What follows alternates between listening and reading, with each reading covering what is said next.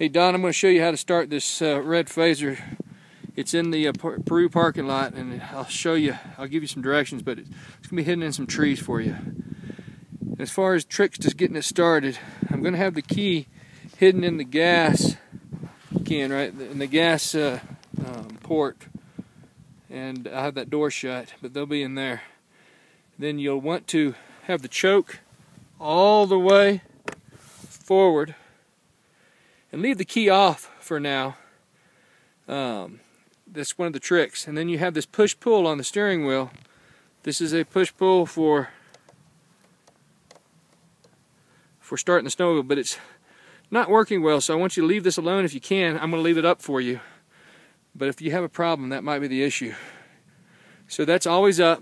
Try never to touch that. If you do, just pull it back up. And then you're going to want to have the choke again. It'll be like that. You'll want to bring it up and all the way over. That's full choke. Leave the key off.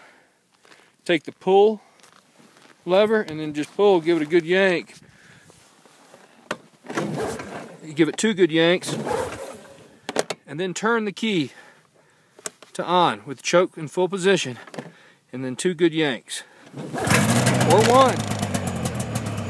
And then throw this choke back up so it doesn't drown it. And that's it.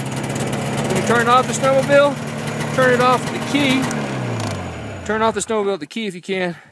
And again, not at this push-pull engine stop lever. Try to leave that alone. I'll have it up for you.